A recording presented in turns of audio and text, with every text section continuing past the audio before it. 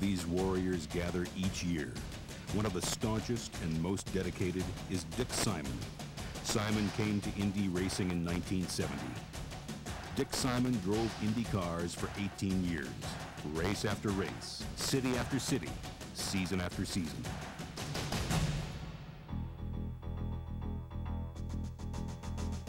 In 1982, he founded Dick Simon Racing Incorporated and joined the elite ranks of Indy driver owners.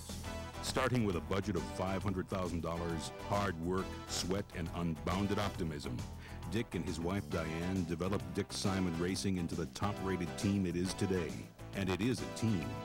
A group of dedicated people, competitive on every level, working with one another with pride and spirit to compete and win. All who participate share in the excitement, the exhilaration, the pride of the battle.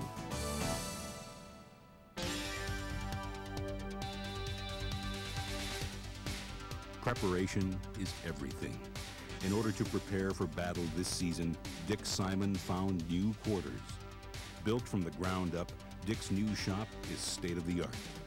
There are special rooms to test shocks, dyno engines, and Magnaflux pieces. The engineering staff design and draft, cut new parts, grind and sand to minute specifications. A team of mechanics assemble cars, gearboxes, set chassis, test engines, paint and detail, then take a test spin on the track surrounding the building. The offices are abuzz with the constant chatter of Dick, Diane, and staff planning for the circuit. Strategy meetings, travel arrangements, efficiency is the watchword throughout. This year, Dick's cars will be running the best engines available. They'll be loaded onto 3 gleaming 18-wheelers, each complete shops in themselves, to set out on the first conquest, the Australian. Dick's phones have been ringing off the wall. The word is out. Some of the best drivers want to join Dick in the fray. It is one thing to watch on TV or to listen to the exciting description on the radio. You might even purchase a ticket for the stands or the infield. But imagine the excitement of being part of the team. In days of old, tournaments were sponsored by and for the benefit of great kings. Today, sponsors are kings and the beneficiaries of great tournaments.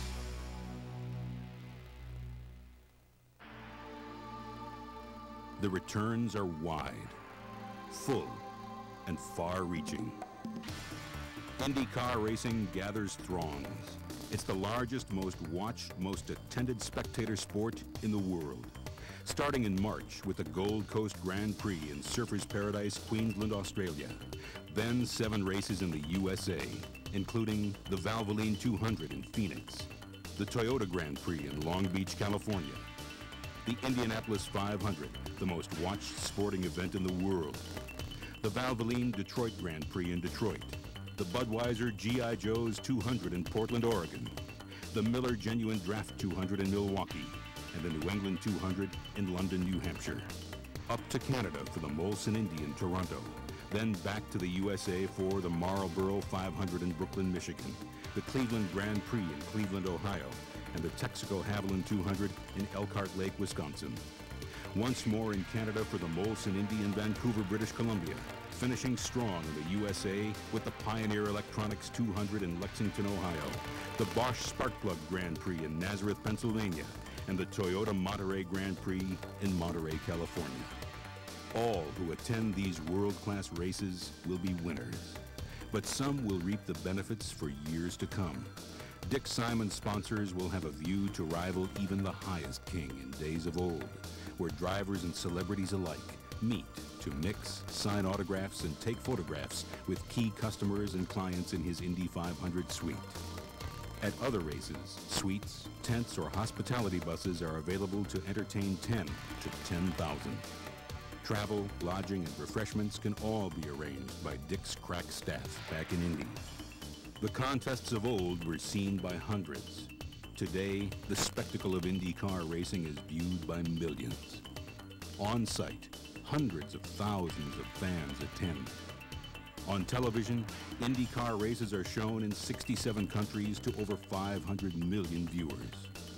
Coats of arms on heavy shields have been replaced by corporate logos and colors, speeding around the track again and again on sleek, shiny Indy cars.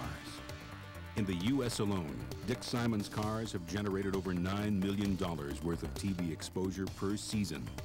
On ESPN, ABC, and hundreds of local broadcasts, his sponsors' logos and colors are always present. And there are trade shows, conventions, and point-of-purchase locations where drivers meet customers, sign autographs, and answer questions. No knight of armor could compete with the high-tech helmets and suits of today's warriors. Or the crew chief and crew, traveling the country in semi-trailers replete with company logos and colors, on their way to your event or the next big race. If you listen closely, you can hear it. Beneath your feet, you can feel it. The gods of spring are awakening. The warriors and their cadres are preparing. The throngs of observers are gathering, ready to cast their eyes on the great events to take place this racing season. And you can be right there in their full sight. The pace is heroic, but the rewards are monumental. Be part of it. Join the Dick Simon Racing Team.